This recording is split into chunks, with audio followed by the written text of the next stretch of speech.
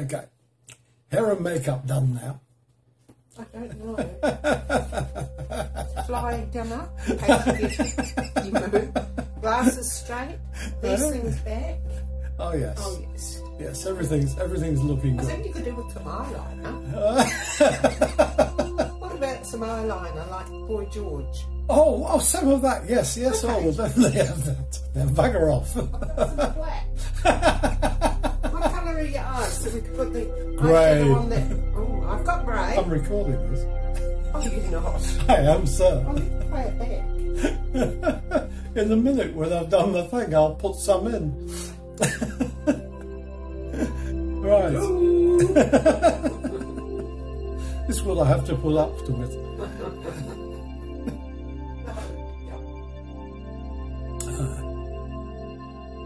Welcome to part 4 of the How to Do It series on English caravans.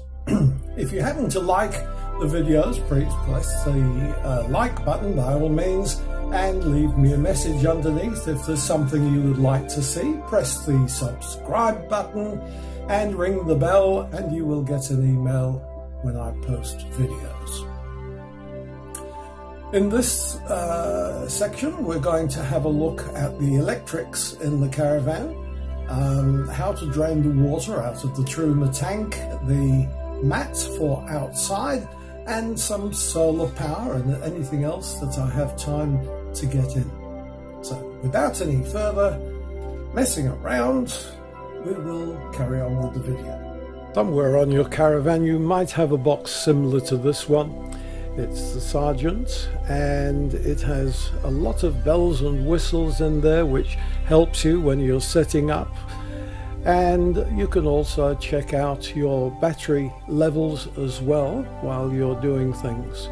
Just underneath the LED printout there is a small box with all the caravan fuses. Very easy to get to in this van. Some vans it's a little harder.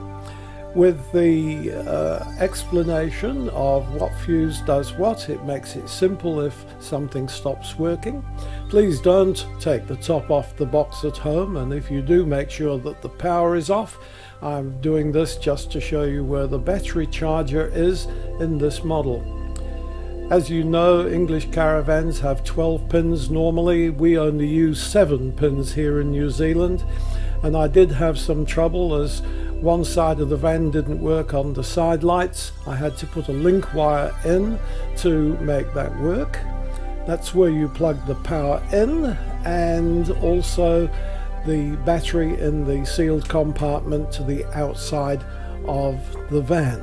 We're talking about electrics. This is the solar panel on the top of the van. Pardon my finger across the screen. I was standing on the top of a ladder and I couldn't see what I was doing. I had to cut the bracket at this end to make sure that this particular panel fitted. That's where the cables go directly into the caravan. To clean the solar panel, I just usually use a wet mop. Not too wet, but just wet enough to get rid of any bird dirt from the top and the pollen that we have plenty of in this area. It makes a reasonable sort of job, and doing this with one hand while I'm holding the camera with my left wasn't easy. But never mind, we got that done. I usually clean the top just with ordinary water, not with any liquids at all. And then I'll put a duster on it and just move the duster backwards and forwards just to polish up the surfaces. It is relatively important. I do realize that this is not the best one to use for the solar power controller, but it's what I had in stock here, so used it just for the time being. To winterize your caravan, and in the cold areas, yes, it is important. You must empty the water tank. You lift up the little yellow tab down the side of the tank and the water will drain out to the underneath side of the caravan. Just press it back and that's fine. If you're traveling and you're using gas rather than the electricity to heat the water, the cowling on the outside of that panel must come off. The rear of your Thetford toilet, there is of course the bin which everything goes into, the tank. You can take that out very, very simply indeed when you go to the dump station. The inside of that tank is very simple to use, and keep it clean, of course.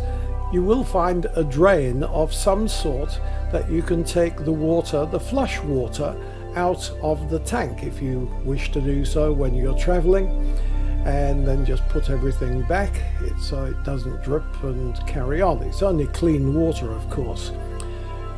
You pop the tank in very, very simply and secure it to stop it from sliding around. It has got to stay in position, quite obviously, and in this case mine was just a little bit tight, and now it's secured. Please lock the door of this when you finish doing everything, because those tanks, if they take them out, are over $200, something you can't really afford to lose. Just above there is the water inlet, which you put your additive and the water into. The seats unit can be turned round to suit any position, and when flushing you will notice at the back of the toilet a little outlet, which the pink water in this case comes out and flushes into the base of the tank, and then of course you move the lever underneath and everything just drops away into the tank underneath. And that's the button that you use to start the flush.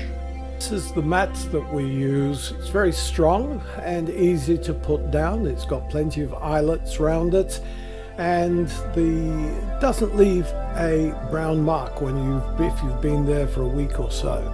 We also use those pins, which are really good for rocky ground. Another important tool is steps. You have to get in and out of the caravan comfortably, and these are very strong, and I did paint them up and make them look a lot better. Added some little round things to the feet so they didn't sink through the mat and then start wobbling on uneven ground. Well, I hope you've enjoyed this video and the little bit of fun we had to start the video off. If you have enjoyed it, press the like button, and if you haven't subscribed yet, please do so, and then you'll get an email, especially if you hit the bell as well. Rhymes. And then they'll send you an email whenever I upload a new video.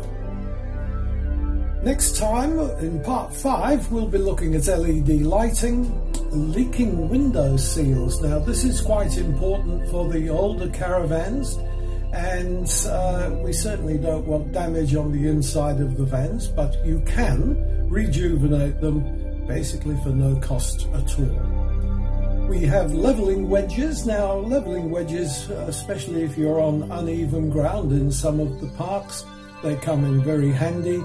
And then we'll have a look at the varying types of awnings that are available for your caravan. So for now, say cheerio and hope you're very well wherever you are. Bye for now.